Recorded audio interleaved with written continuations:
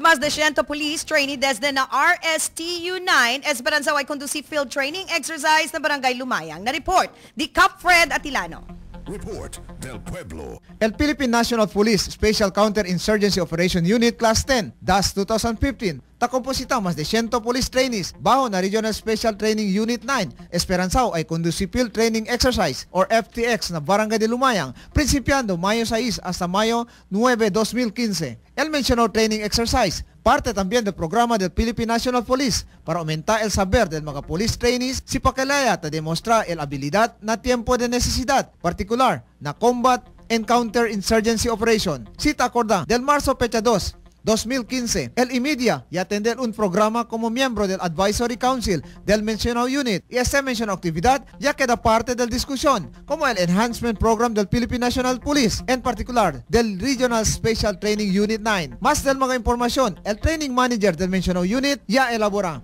ARACAP, we have this Special Counter-Insurgency Operations Unit Training or akadi atong Scout. We have actually 111 participants, 111 students. So ARA, starting tomorrow up to Sunday, they will be having their field training exercises. And we will conduct that FTX sa Barangay Lumayang. So that will be a 4-day activity, and that will concentrate more on the practical exercises on what they have learned during sa mga lecture proper diila dito sa RSTU. And part of that, we will have a PCR activities, yung barangay immersion, wherein we will going to prepare. En koneksyon na presente kondisyon del paz y orden del ciudad, si Police Chief Inspector Mary Claire S. Duruin ya apela con el constituente del Barangay Lumayang y con el cercanos barangay. So sa ating mga